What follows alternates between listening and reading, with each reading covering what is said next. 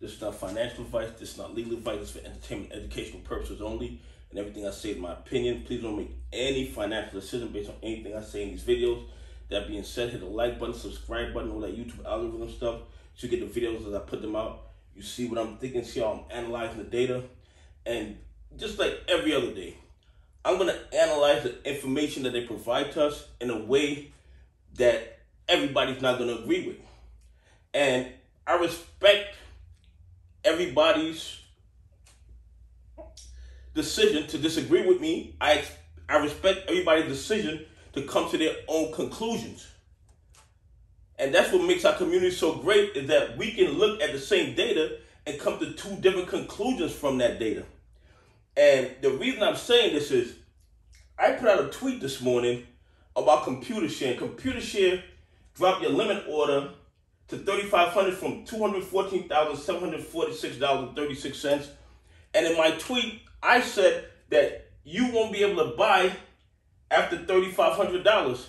And, you know, a few people went crazy. That's not what it's saying. That's not what it is. You don't understand a limit order? Yes, I understand what a limit order is. Okay? The SEC.gov states that a limit order is an order to buy or sell a stock at a specific price or better. That is from the SEC.gov website. And they're talking about when everybody follows the rules.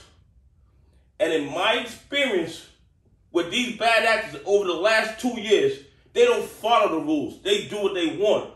And at this point, because Computershare dropped the limit order from $214,000 to $3,500, I mean, that raised my antennas. That made me, my analysis, there's going to be a problem to sell after it reaches $3,500.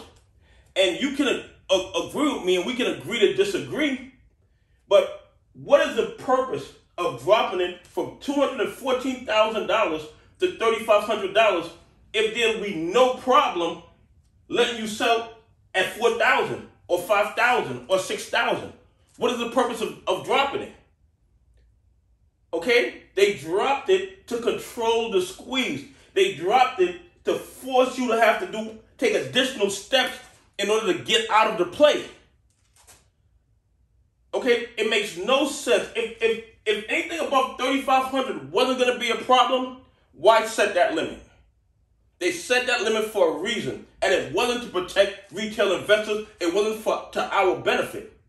They set that limit to benefit, I believe, the bad actors, to benefit the people who are fighting against us. Okay? There's no reason in my mind, and I don't know everything, and my analysis could be incorrect. But my analysis is they set this $3,500 limit in order to control the squeeze and make it more difficult for apes to get out of their position once the stock is $3,500.